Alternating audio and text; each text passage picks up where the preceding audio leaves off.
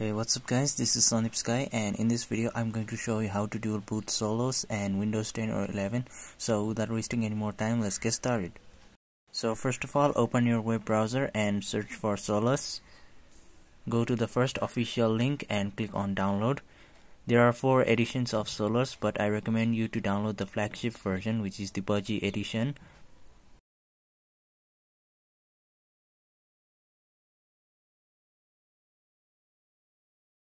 And while it is downloading, go to another tab and search for Rufus. Go to the official website of Rufus and download the latest version of Rufus. We need Rufus to make a bootable USB of Solus. Now once both files are downloaded, insert your pen drive, which is at least of 8 GB, and please make a backup of your pen drive data because it will be formatted.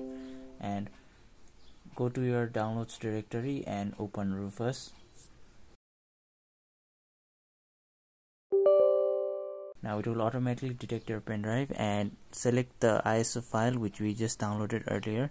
And for the partition scheme, go to your Windows search and type system information, and under BIOS mode, if you see UEFI, then you need to choose GPT, and if you see legacy, then you need to choose MBR option. And once you have selected that, click on start and it will start making the bootable USB of Rufus, and this may take a while, so I'm going to fast forward this part.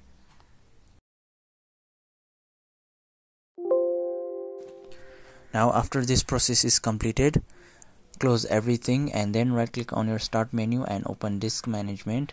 Now click on any local disk and select shrink volume. Now give about 40 GB of free space for Solus.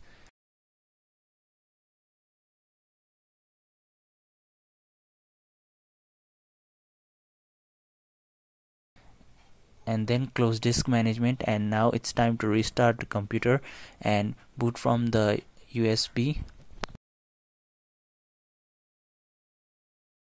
Now while your computer is restarting, you need to press the boot menu key, which is usually the F12 key or escape key, and it will show you the list of bootable devices. Now you need to select the USB option and it will start booting into the Solus Live USB.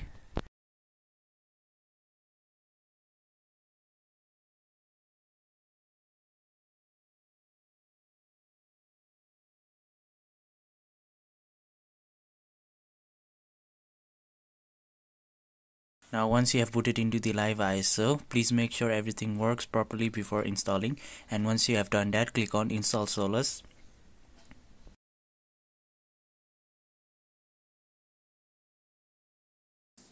Now before proceeding with the installation, click on start menu and open gparted and make sure the correct drive is selected, and click on the unallocated space which you created on Windows and select new and create a new 500 MB FAT32 partition.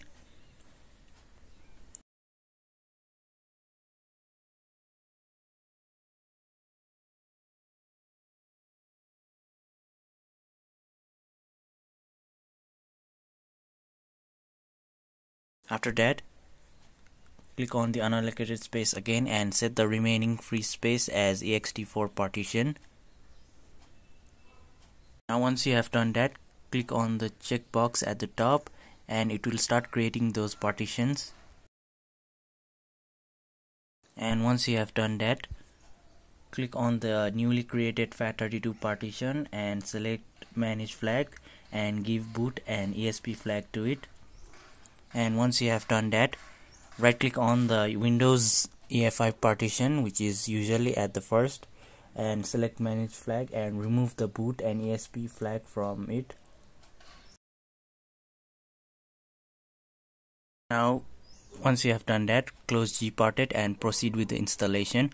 First of all, choose your installation language and then your time zone and your keyboard layout.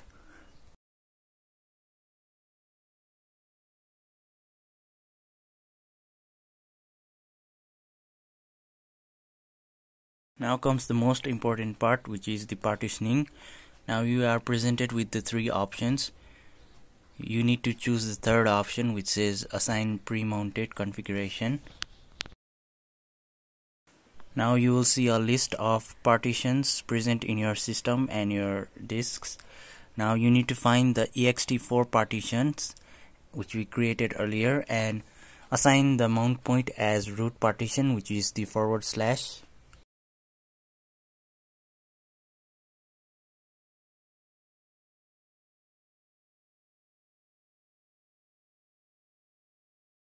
After that, it will ask you to install the bootloader and it will automatically detect the FAT32 EFI partition which we created earlier.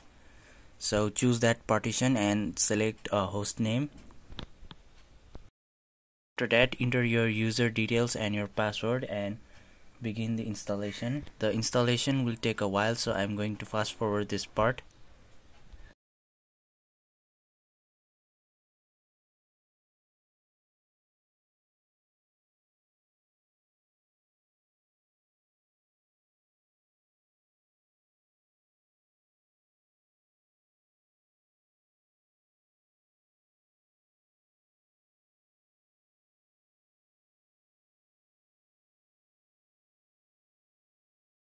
Now after the installation is complete, don't just reboot yet.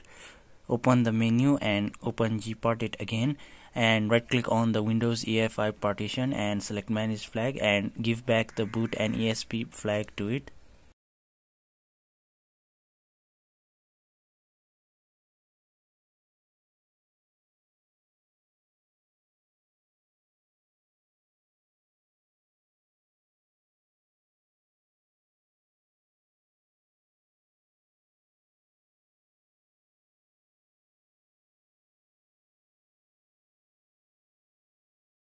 After that, you can reboot the system, and while your computer is starting, press the boot menu key and select the solus from the list, and you can remove the USB at this point and it will automatically boot into solus, and it is not showing any menu to select the operating system, so we are going to boot into solus and fix it.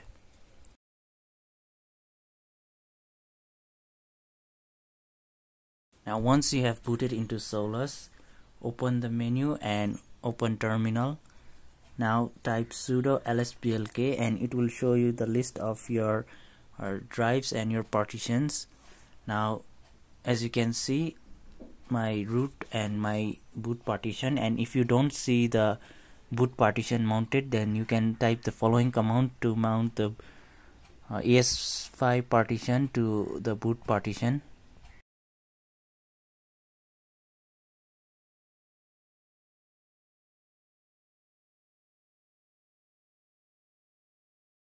Now after that, you need to locate your Windows EFI partition. As you can see, this is my Windows EFI partition. Now we need to mount the Windows EFI partition, so type this following command: sudo mkdir/mnt/win, and we are going to mount this partition in this directory, so type the following command: sudo mount /dev/ your Windows EFI block number and then /mnt/win. Now we are going to copy the Windows bootloader files to the boot partition of solus, so type sudo cp-r/mnt/win/efi/microsoft /boot/efi.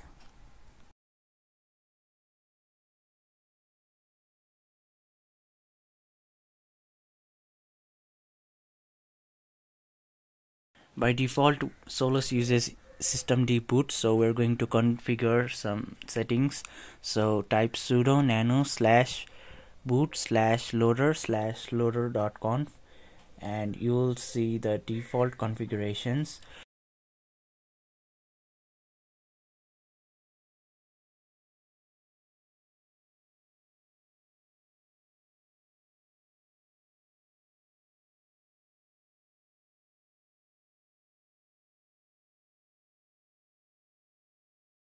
Now add timeout and give value 5 seconds. You can give it more if you want, and then type console dash mode and give it value of max, and if it does not work then you can type auto.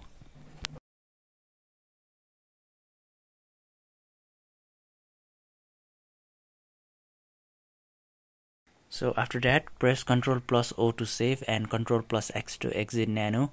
Now you can reboot the system, and while your computer is starting, press F2 key to boot into the BIOS menu and give the top priority to Solus.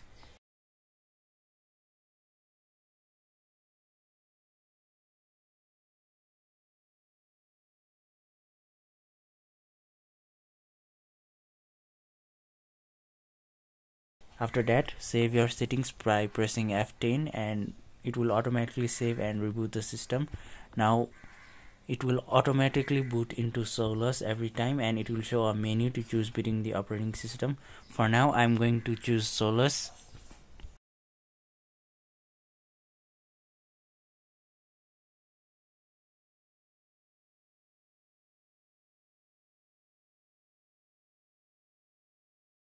So as you can see, we are able to boot into Solus and it is working just fine. Now we're going to reboot to check if our Windows is working or not.